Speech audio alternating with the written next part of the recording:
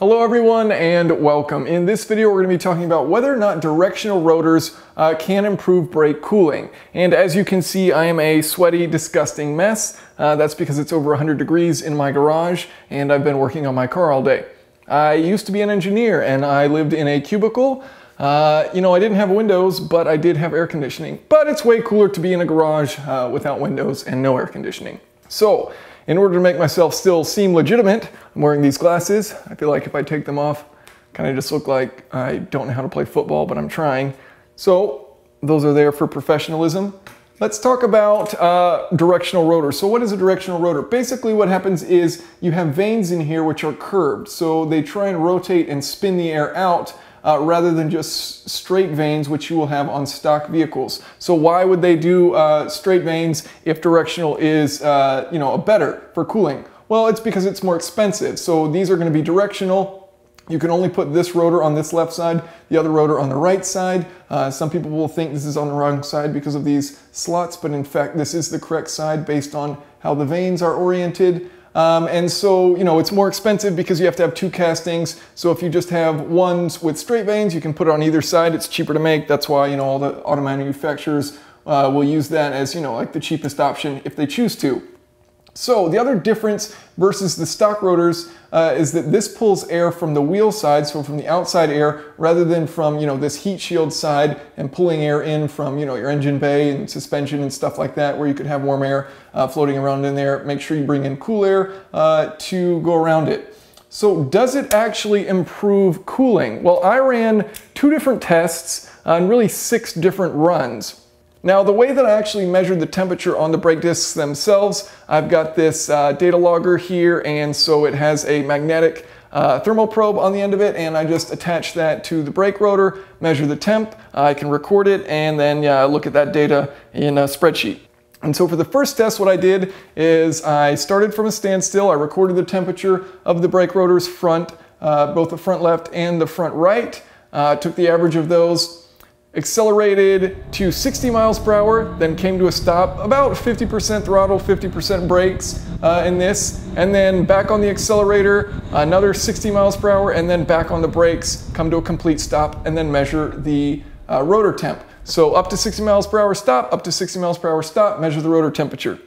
So on the stock rotors, they started out at an average of 41 degrees on the front, and at the end of that first run, they were at 137.3 degrees Celsius versus the aftermarket ones, which we have here. These are Speed Engineering rotors, and they started at 34 degrees and got up to an average of 150 degrees. So as you can see, they actually got hotter than the stock rotors. Second test did that again, started with an average of 79 for the stock rotors, started with an average of 84.5 for the aftermarket, got up to 165 for the stock rotors, got up to 167 on the aftermarket rotors.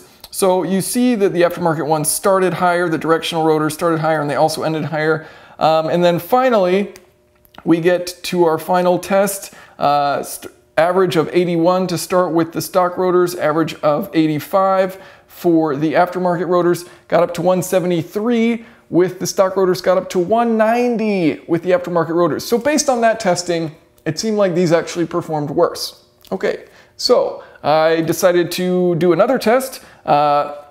And this other test, I ran downhill. So I started at the top of this hill, measured the temperature of the brake rotors, accelerated up to 40 miles per hour, put it in neutral, and then just used the brakes to coast down and remain at 40 miles per hour. So only the brakes are being used, no engine braking. And then once I got to the stop point, I did this for 3 different locations, 3 different starts and finishes.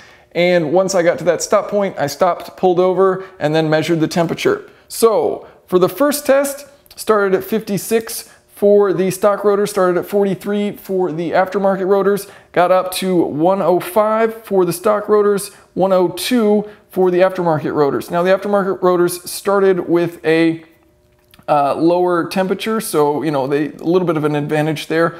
Also, for the ambient temperatures during this second testing, the first test, ambient temperature was basically the same, 23 degrees Celsius versus 24 with the aftermarkets. This one, there was a bit larger of a difference, 22 degrees Celsius for the stock rotors and about 26 degrees Celsius for the aftermarket rotors, ambient outside temperature while I was doing this testing. I tried to get it close and I was successful for the morning, but not so much in the afternoon. Not a huge difference though, a couple degrees. Ultimately, when you get to these higher temperatures, it's not gonna make a huge impact. So second, let's see, the test started at 61 and for the aftermarket rotors started at 58.5, got up to 138. For the stock rotors, got up to 141. So you can see there, and this was the longest one, this second run here. The aftermarket rotors started cooler and ended hotter than the stock rotors. Not a huge difference, 0.72% hotter in the end than the other ones.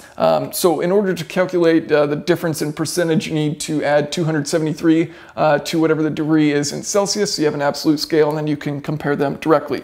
Okay, our final run started at 138 degrees for the stock rotors, 141 degrees for the aftermarket rotors, ended at 151.6 for the stock rotors, ended at 164.5 for the aftermarket rotors. So once again, it looks like all signs point to these perform worse than the stock rotors. That's disappointing. So, you know, I tried to kind of dig through the data and see, okay, is this really the case? And so one of the things I did was started comparing the actual percentage difference in the average starting temp versus the average ending temp for those first 60 to 0 tests. And it turns out these were an average of 2.3 degrees hotter than the stock rotors. And then if you account for ambient temperatures, just 2% hotter. And then for the downhill tests, if you average those all up, that was another difference of 2.3 degrees hotter. But if you count for ambient temperatures, because it was hotter outside for these, it's really just a 1% difference in how much hotter these were than the stock rotors. So not a huge difference in the actual temperatures. And I was kind of curious, you know, there's a ton of variables, even though all I did was change these rotors. The brake pads were the exact same, the rear rotors and pads were the exact same. Everything was held constant on the car itself, except for these rotors. I swapped out the rotors from stock to these new ones. Now, my first thought was, well, maybe the tests that I conducted from 60 to 0 were closer together when I did the aftermarket ones, didn't give these enough time to cool down like I did for the first runs. That wasn't the case. There wasn't a big time difference. I was actually really consistent in how long I had between tests for each 60 to 0 run, and it was the same little loop, so not a big difference. And then I thought, you know, it is possible if I were to slam the brakes harder with these than I did with the stock rotors. That means more weight transfer to the front, more responsibility on these brakes. So you could have a minor difference there, or actually a significant difference there depending on how hard you hit the brakes. Like I said, I gave it about 50%. I think after doing this testing, I probably should have just slammed it and been more consistent, but you know, I feel somewhat confident in the brake testing itself. Okay, so it wasn't the time between tests.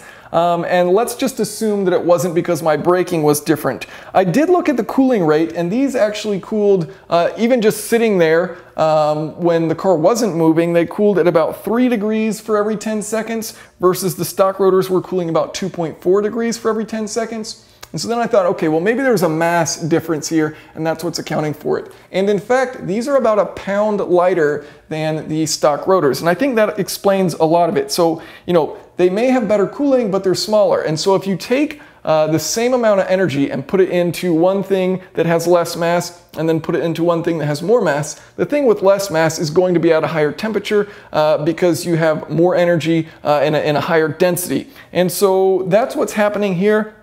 What's interesting though is these are 7.5% heavier, and yet they're only being out-cooled by 1%. And so I thought, okay, well, what's interesting about my testing is that this is all being done with very low temperatures. I mean, we saw as high as 190 Celsius, but even still for brakes, that's not all that hot. If you're going on a track, you're gonna see significantly higher temperatures.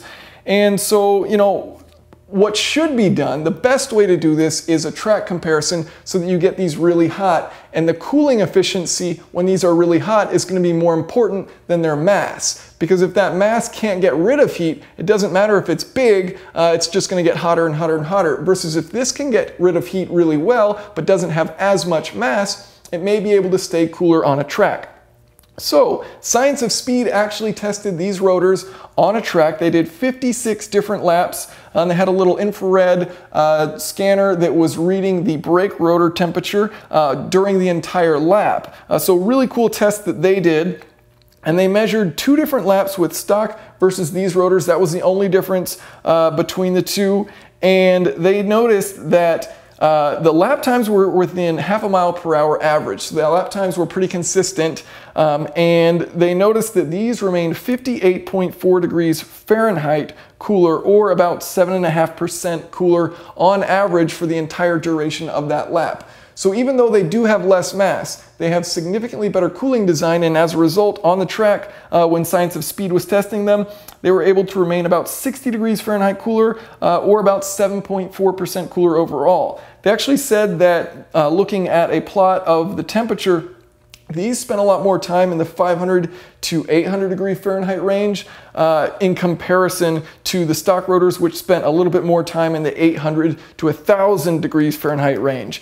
So it is cool. I do think they're legitimate. My testing made it seem like these are actually worse. I think the biggest reason is because I wasn't actually testing them very hard. I wasn't getting them up to super high temperatures where the cooling efficiency can shine rather than the mass, because there is a mass difference, and inherently if you put more energy into a smaller amount of mass, it will be at a higher temperature.